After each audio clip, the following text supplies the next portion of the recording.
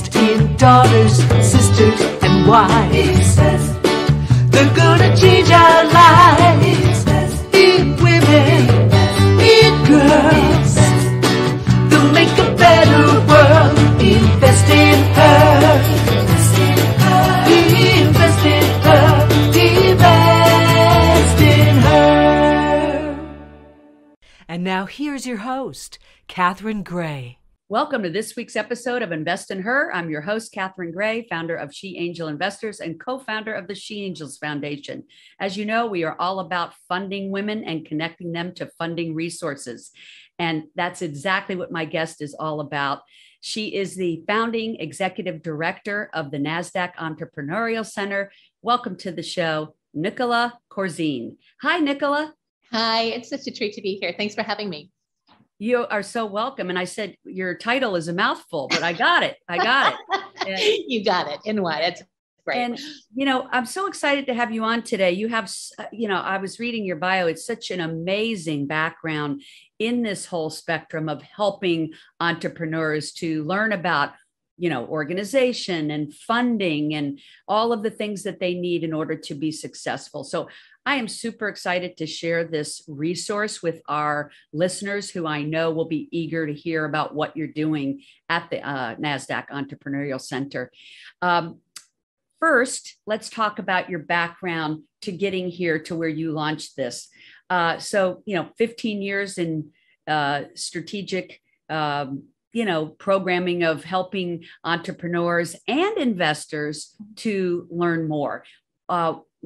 What prompted you to get into this arena? I know you actually were involved with 2 or 3 startups before you got into the investment world, right? Mm-hmm. Absolutely. Well, I always start by saying, as with everything in entrepreneurship, it's certainly not a straight and a predictable path, but it would be dull if it was. So I think that's absolutely okay. My father was an entrepreneur, and I was actually born in England, and he was an incredible leader in sharing and shaping my ideas around the importance of finding the problem solver in all of us. And I think growing up in that environment, when he moved to stateside relatively young, I was 9 when I came out here, and being brought up in that environment, I had no idea how much of a gift it was. But as a result of that, it allowed me to really lean in, be curious, trying to identify how could I be a part of solutions that were needed in our communities, in our world, not always through a for-profit lens, but a lot of the time in saying, we all have an opportunity to take an action in this world to make it a little bit better, and seeing where those problems arise and leaning in and asking for help from others who were mission aligned with us is a great part of that story. So I started my first startup, ironically, in the UK. I went back to college, to university there, and I wanted some spending money, in all honesty, to travel around Europe. And when I called up parents and asked for that money, they rightfully reminded me I should probably either get a job or start something that would enable me to have that kind of opportunity. And so I looked around. I wasn't inspired by the job market at that time, but I was inspired by a lot of market changes that were shifting around GSM and telecommunications at that stage. And so, knowing nothing about it, but always being curious, managed to get something underway. And that was my first of 3. As always, not everyone landed in the ways that I thought. The first one was a great standalone business. We didn't raise any outside capital. The second one was venture-backed. It ended up getting acquired by Microsoft. And because, of course, I thought I knew everything from that second one, I did it one more time, realized I knew nothing, raised way too much money. It blew up in glorious fashion, and I could lament for way longer than this podcast would allow everything I would do differently if I could do it again. But I went back and I did ask my backers from the second company, a little bit of that moment of, I don't know what I don't know. And I'm having kind of this personal crisis of what should I be when I grow up? Because I don't think I know enough to be an entrepreneur that is responsible for people's salary, for payroll, for the things that I felt a burden to perform towards at that time. And they'd started a first-time fund in Palo Alto. And for some wonderful and crazy reason, invited me over to help them find incredible entrepreneurs to back. And I kind of had a moment to pause and go, I'm sorry, that's a job? Like, you're going to pay me to do that, to go find incredible entrepreneurs that I'm drawn to? I would love this. And a year later, sounds like an amazing job. Yeah, it was incredible. And a year later, I got recruited to co-lead Band of Angels, where I spent 10 years leading the oldest angel investment group in America. I saw that. That must have been just an incredible experience. And it was. every day I encounter all these entrepreneurs, and they have the most amazing ideas, and they're struggling. And I'm so glad we're having this conversation because they want to know how to get into that arena. Most entrepreneurs are just like you were when you started out. They have a great idea. They just don't know how to raise the money or execute it. And that's why I think your Entrepreneur Center is so key. And I can see that from your own experience, you saw how needed these services are. Absolutely. Absolutely. I mean, from band, I think the thing that was most transformative in my career that I didn't realize at the time, I was invited to be part of Startup America, which under the Obama administration really sought to look at talent networks across America and realize how disconnected we all were, but that it didn't have to be that way. And what talent and ideas and innovations we were leaving on the side of the road, right? We all suffer when innovation doesn't rise and it's not equitable in that environment. And so when I heard what Nasdaq's foundation was committed to doing, I just thought it was the chance of a lifetime to really build a startup to end all startups that could really be the global home for accessible entrepreneurship worldwide. And now we've supported 70,000 entrepreneurs from 120 countries, 51% women, 64% entrepreneurs of color. And we're really about the sustainability of the individuals behind the businesses. We love all businesses equally. They're all fabulous ideas and we want them all to succeed, but we really love and really believe in the people behind those businesses. And we're here first and foremost for them. And, I was so curious to ask you, I know my listeners will want to know, is there a specific type of genre that you all get behind, or is it any kind of business? Every single business. I love hearing that. I always hear tech. And I'm like, oh, but there's people in, consumer products and, all these different verticals. I'm like, oh, I'm so happy to hear that. Yeah. And I'm sure you've seen this and heard this from other guests too.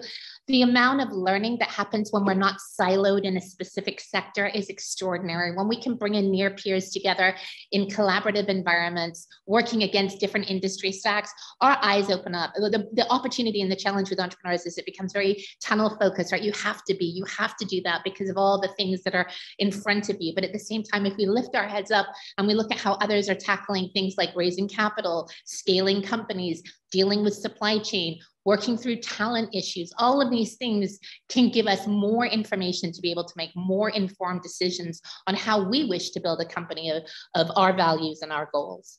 So who can apply? Is it somebody that just has an idea, but they haven't launched the business yet? Or do they have to have already launched the business? Do they have to be doing a certain amount of business in order to apply? What's the criteria?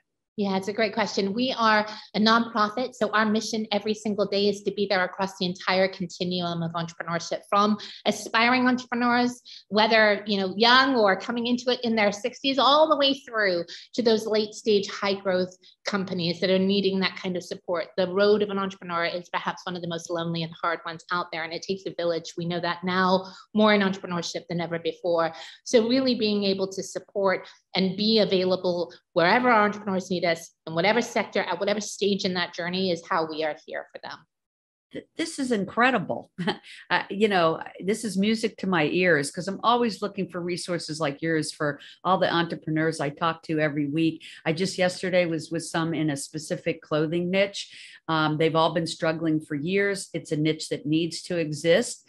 And I really want to cheer them on. And I've already forwarded to them the information about your center because I think you could really help them take it to the next level. And so I'm super excited that we connected today. The rest of your background, is that you have such an expertise about angel investing, having been with Acorn, having been with Band of Angels, being involved in it yourself. I know you speak at places like Duke and sorry, I just blanked. Okay. Wharton. Oh my gosh. Wharton and Stanford and all of these high profile universities about angel investing. What is your take on why we don't have enough women and people of color and LGBTQ investors? Because I think you and I both can agree that people do tend to invest in people they identify with, and we need more variety of people actually doing the investing and making the investment decisions. How do we get more people involved in being angel investors? What's the answer to that? Yeah, well, 1,000% agree with that sentiment all the way through. You know, it is, I won't say wicked problem, but it's definitely wicked problem territory when we look at sort of where the challenges with the wealth gap are showing up, even in angel capital and access to, you know, high risk investing and the education and the support of like how we do that. There are some incredible organizations. One of my favorites we're working on in a deep collaboration project right now is EIFL. This is the Institute for Entrepreneurial Leadership. I just was on their panel for WOCON. Oh, really? Okay, I was Summit. Jill, amazing, right? Jill Johnson's amazing. Yes, I'm behind them 100%. And, you know, she's bringing forward, just like Pipeline, a commitment to really education and acceleration of, you know, Black women angel investors in America and beyond. But I think to your point, it starts by realizing angel investing historically had an interpretation that you needed to go build a company or be a part of the C-suite of a company, get to a point of exit, do it 2 or 3 times, and then one became an angel investor. And the reality is that was how Silicon Valley was formed 50 years ago. But when we look at angel investors of a white male background, that has no longer been the status quo for the last couple of decades. But we haven't yet translated that over to our women and honestly, our entrepreneurs of color. So I think we have a little bit of catch up to say, where are the incredible women that are inside of companies, inside of organizations that are at a point in their life where they have subject matter expertise, a commitment to mentorship, a desire to take on this high risk activity called angel investing, and surround them with resources, access to education, knowledge bands, just like the show is, to start to have more of an intentional dialogue of where would I go to learn about this? And how could I assess whether it's right for me? I think we have not done a great job of inviting women and inviting, honestly, entrepreneurs of color into that conversation historically. We are, you know, starting to see more groups emerge around that commitment, around that prioritization. When I was at Band, you know, we had 15% of our member base that were women. Now, sadly, we were like, that's better than average, but it is still such a long, long way to go.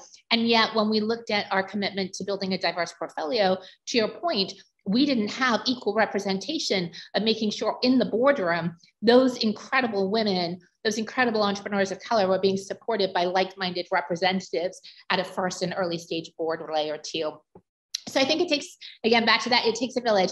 Every single one of us knows people within our network, if we are an angel or if we have pursued angel, even if we've opted out of it and we're on a bit of a sabbatical, to say, you know, I wonder if it would be helpful for me to have a conversation, for me to connect more intentionally with others who might be thinking about that, to share and make sure that they know where the resources are to explore that, and to really be very intentional at building up a pipeline. It's top down and bottoms up, just like with a lot of the board diversity work that's going on right now. It's incredible to see women getting placed on boards, but we have to invest in the funnel to start with, as well as just continuing to go to sort of the same names that we're starting to see show up. One, because there's clearly not enough hours in the day for those incredible talents to go on every single board that needs their representation.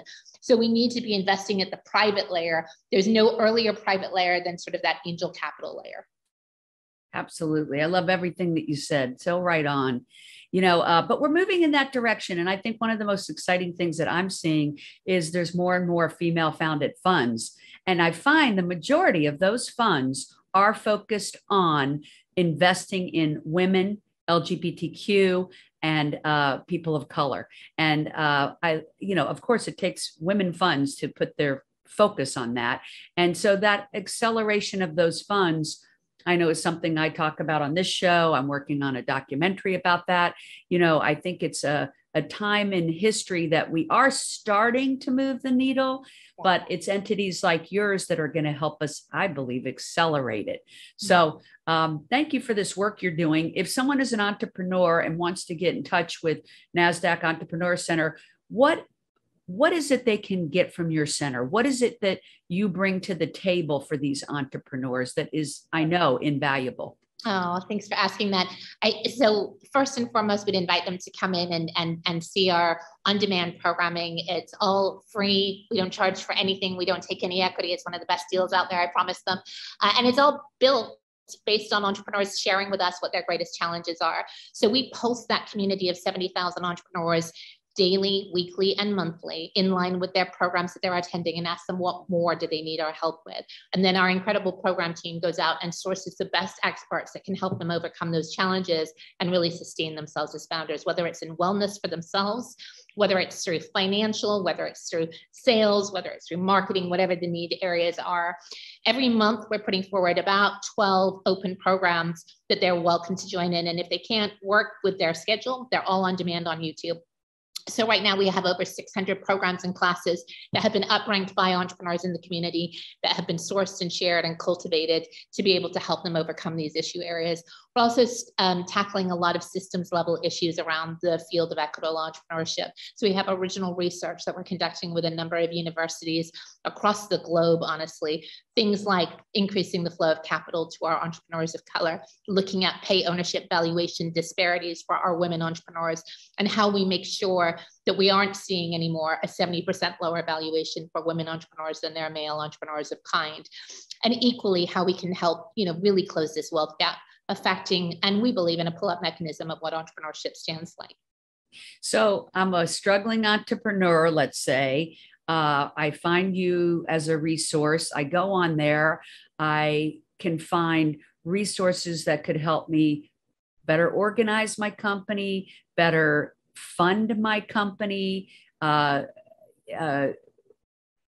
about resources that could support me, maybe with like marketing. Exactly. Is the type of resources that would be available? Absolutely. These are all free classes.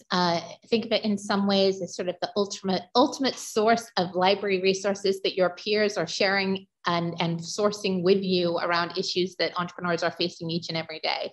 We also have on-demand mentorship. So if you are needing some free tactical strategic support for your business, you can go onto Mentor Makers, which is a program that we stood up at the start of the pandemic when no one could network in the ways that they used to be able to do, and actually make it much more accessible for entrepreneurs to book directly with subject matter experts for free time and free help in getting through these issue areas that they're struggling with, again, against any number of areas.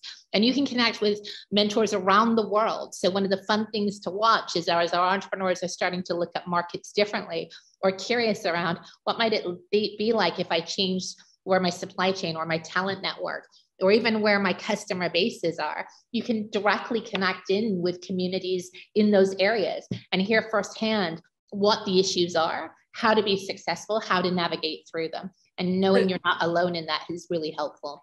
Absolutely. Because solopreneur just doesn't work. I say you have to have a village, and this is a free village. This is amazing. So let's say they really needed to source a different manufacturer, a different distributor. They needed to get their product into a store or corporation. Is this something, are these things you could help them with? Well, we're not going to be the ones that necessarily deal with the tactical final line of sight to some of those questions, but it's a great one to raise. What we are going to help them with is think through sort of what is my go-to-market strategy, or how do I identify what are the right decisions for me to make in sourcing these types of procurement needs.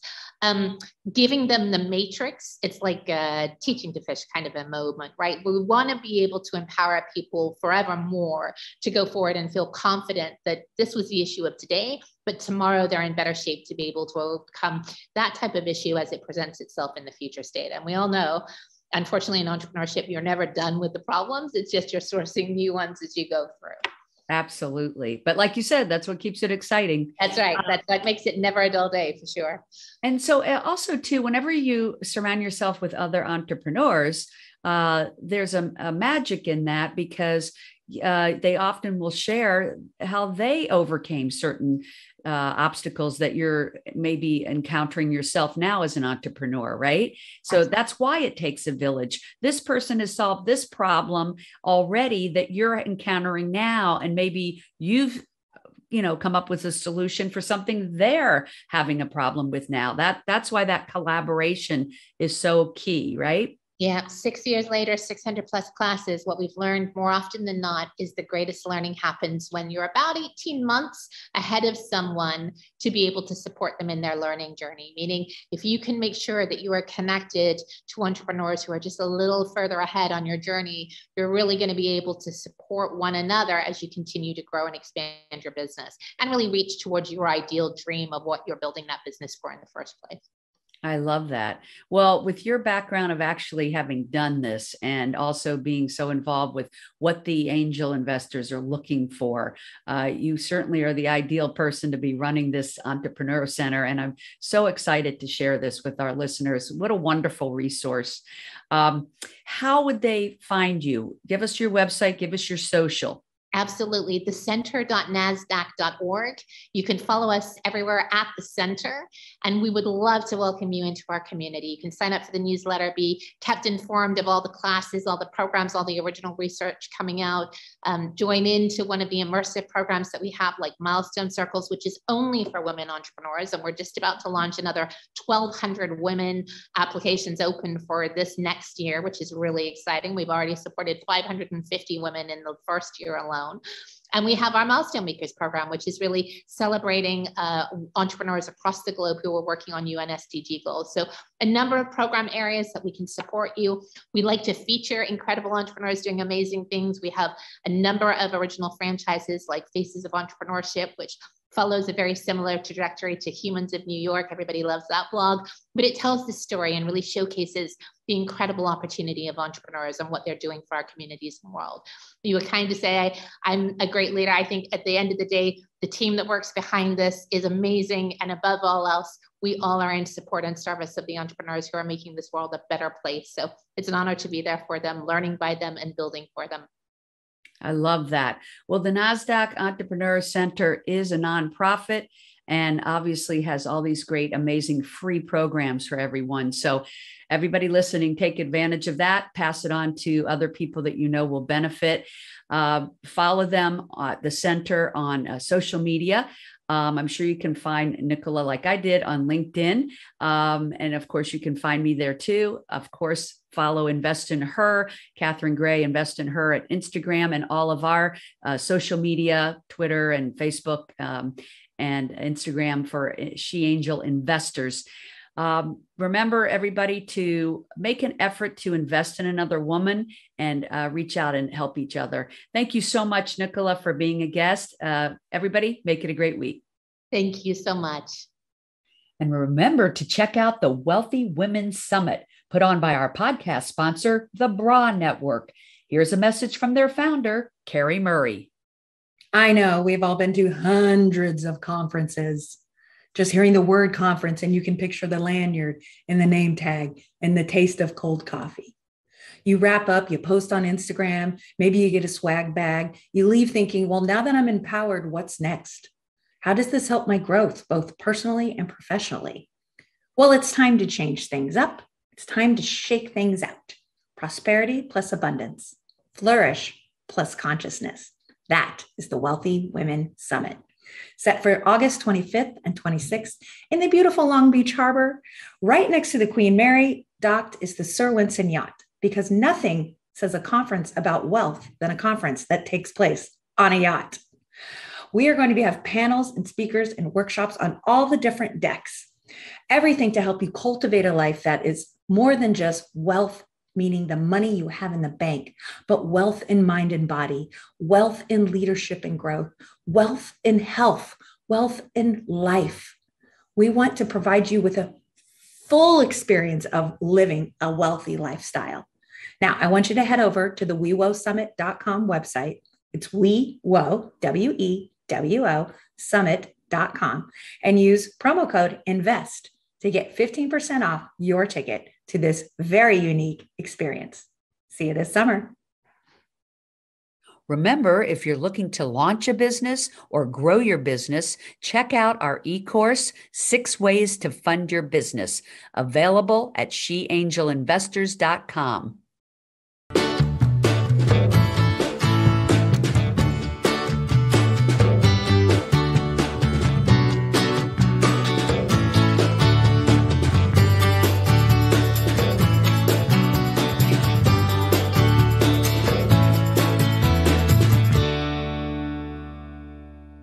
Our theme music was created and produced by Lindsay Tamar.